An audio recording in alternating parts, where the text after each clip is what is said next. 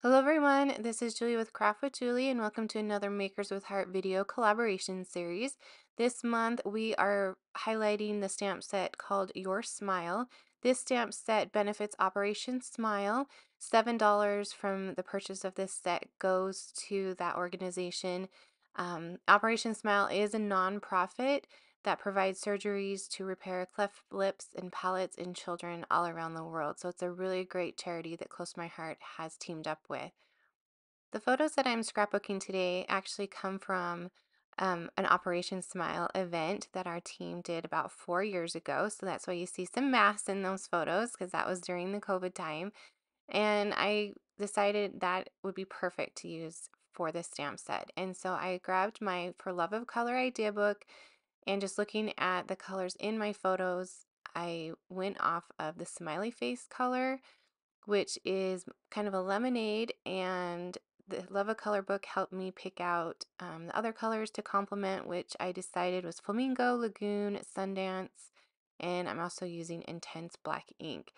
So that big smile to me needed a big swash of watercolor behind it. And so I am taking my ink pad and I just squeeze it so I get some of that ink on the lid. And then I take my watercolor brush and just swash it on um, as dark or as light as I want. If you want it lighter, you just add some more water. If you want it darker, you can add more of the ink. So it's a really fun technique to add a little bit of a background. And I'm going to do that with the Lagoon, the Flamingo, and the Sundance. I probably should have used a larger water brush for this swoosh, but for some reason I have two small sitting on my desk and I have no idea where my larger one is. And maybe I don't have one, I'm not sure. But this is the one I had on hand, so I'm just going to add some more water to it to get those bigger strokes of color on to this page. And then I will definitely need to set it aside to dry for a little bit before I go ahead and stamp on it. I'm going to bring the photos back in so I can place where I want that smile to go. And I'm putting the squishy mat that comes with the stamp set underneath to help get a nice crisp image. Spoiler alert, I do not get a nice image, and so that's kind of where this video turned into a tutorial of how to fix your stamped image. So I'm going to show you a couple things I did because I did not want to redo the swishes, and truth be told, this was my second time doing it, and so I decided just to make it a learning experience instead. And I'll show you how I fixed it in just a little bit. So while I thought about it, I decided to move on to a different part of this page, and I grabbed my cardstock strips. So I have Flamingo, Sundance, Lagoon, and Lemonade, and I'm going to set those out. I believe these strips are like 2.5 inches by 9 is what I ended up cutting them at, or maybe 10. I can't remember. But I decided, I was trying to play with them to see if I wanted them straight, if I wanted them different heights, and just kind of playing around with those to see exactly how I wanted this page to look. So I still couldn't decide exactly how I wanted to do that, and so I moved on to something else while I pondered. I decided to add some tone-on-tone stamping to the strips of cardstock using the images in the stamp set, and they are so cute. There is a sun that's going on the lemonade, and then I will be stamping a cloud on the lagoon. The heart will be flamingo, and there is a butterfly that I'll be stamping on the Sundance. And I just want to take a moment to remind you to go check out what the other ladies have created. I'm kind of smack in the middle this month, and so yesterday was Katie, and tomorrow will be Dawn, and then I'll continue till all of us have had a turn. And I will put a playlist at the end of this video so you can easily find all of those videos and all the wonderful projects that they have created using the stamp set. So after the stamping was done, I did edge distress each piece of cardstock in its coordinating ink color so that the edges really pop against that white. And then now I'm back to deciding where to put these strips of paper and how to arrange them. And I do mess around with this for a little bit, but I do end up deciding to cut the Flamingo and also the Sundance one down and having some of that pattern below the smile. So it kind of just flows down the page. All right, I've gotten to the point where I need to fix that smile. And I did see this somewhere else, so I can't take credit for it.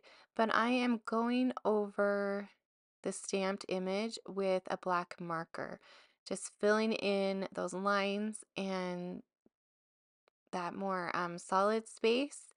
And it's so easy to do, and it makes it really look nice and sharp once you get it done. And then after I let it dry for a minute, I decided, you know what, this needs a little sparkle. So I grabbed my black shimmer brush and went over the more solid parts of the smile just to add a little sparkle to that. I didn't dare do the little thin lines. I didn't think I was that lucky today. And so I just went over those more bold um, sections of the word. I knew I had to use this rainbow somewhere on my page because it is so stinking cute. So I just stamped it in intense black ink and then colored it in with Triblend markers. And I will put which ones I used in the description of the video along with the other supplies I used. So if you want to recreate this page, you can easily do that. But I'm going to fussy cut this using the micro tip scissors, and then also I will cut out the clouds and use them on this page.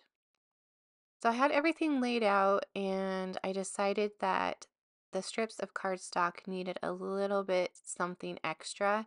And I did ink the edges and that was great, but they just needed a little something more to pop.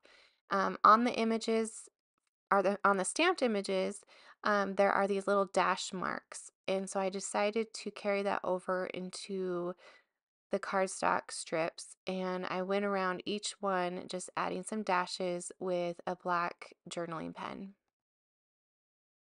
So I did mount my photos on black cardstock just so they would stand out a little bit more, and now is the fun part to decide where everything goes. I did know that I wanted the rainbow on the left-hand side of the photo, of that main photo, but I wasn't sure what I wanted to do with the clouds. I tried lining them up underneath the rainbow and decided that was a little too much. And then I decided maybe just spread them out a little bit, and I decided to add a few under the rainbow and then a few in the upper right hand corner. So in the upper right hand corner, I felt like it still needed a little something, and so I decided to put my journaling up there. And I've had these journaling strips sitting on my desk for a while, and I've actually never used them. So I thought, why not? Let's tell our story using these journaling strips.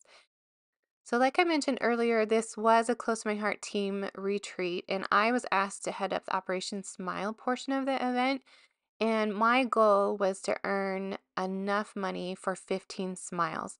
And I believe this one smile is $240. So times that by 15, and that's how much money I wanted to raise. And people told me that it could not be done and that I was crazy, but I'm like, nope, we're going to do it. And so I organized a raffle and a silent auction and allowed people that were not even in attendance to donate, and we made it. We made it to the 15 smiles, and it was an amazing, amazing feeling to be able to do that. So I do have to say I do like the journaling strips. It was really easy just to write on them and then I can cut them down to the size I needed. I will mention I probably should have used the thinner strip. They have quite a few different sizes on the one sheet, and I used the largest because I kind of write big, but I probably should use the thinner ones. And then after I put them on, I realized I needed to bring them down a little bit. And lucky for me, they do pill up carefully. And I moved them down to be more on the colored cardstock. One of the last things I like to do is add some bling. So I grabbed my box of dots off my desk and I spread them out because I wanted to see all the colors and all the shapes and all the things I had that would match this page. And I do have a lot of dots, but I did find the perfect ones on the Freshly Baked collection. So I added a little heart on the cloud underneath the rainbow. And then there are these really pretty white, I think they're from the Evergreen collection, and they're kind of a white and glitter dot, and I thought it kind of looked like little raindrops. It just added a little sparkle to those two different areas. So I think this page is done. Just kidding. I'm adding some more shimmer with the clear shimmer brush just on those clouds. And now I think I'm done. If you enjoyed this video, I would love a thumbs up. Maybe leave me a comment and make sure you subscribe so you don't miss out on future videos. If you would like to support Operation Smile, you can purchase this stamp set on any maker's website. There is also an option when placing an order to round up. Every cent counts, and so make sure you round up on your next close to my heart order. Thank you so much for watching, and I will see you next time.